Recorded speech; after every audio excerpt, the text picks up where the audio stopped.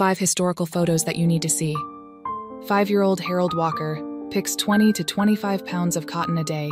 Oklahoma, 1916. At the age of 10 years old, George Davey was sentenced to 1 month's hard labor in Wandsworth Prison for stealing 2 rabbits. London, England, 1872.